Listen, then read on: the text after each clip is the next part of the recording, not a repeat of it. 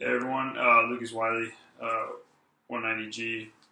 I want to talk about the second of my smartphone patent war litigation cases.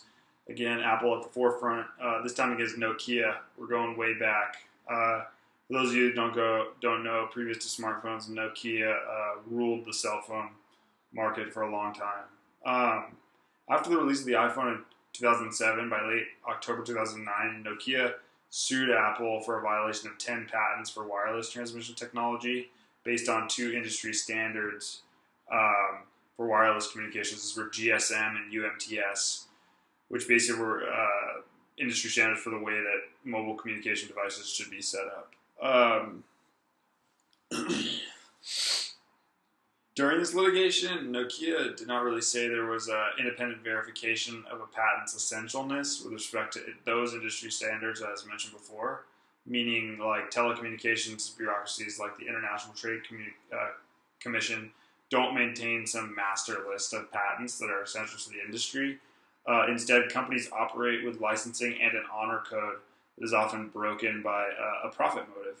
So because of this competitiveness, to have as many patents as possible, Nokia achieved this relative to the GSM standards, which means that pretty much out of like the 11,000 patents that Nokia has, they chose the 10 best ones to hit Apple with and made it pretty much impossible for the iPhone to not infringe on Nokia's patents, just based on these industry standards.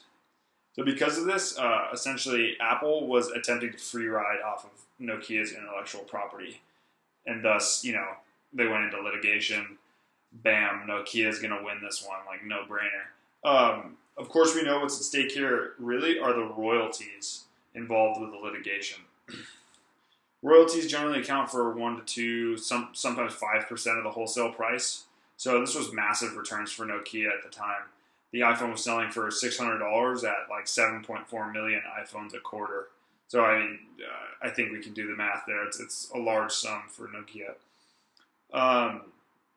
In 2009, Nokia's market share, however, began dropping vastly. So this was, certainly a way for them to stay afloat or sort of maintain some stable sense of revenue while, they lose the cell phone market, which was somewhat inevitable.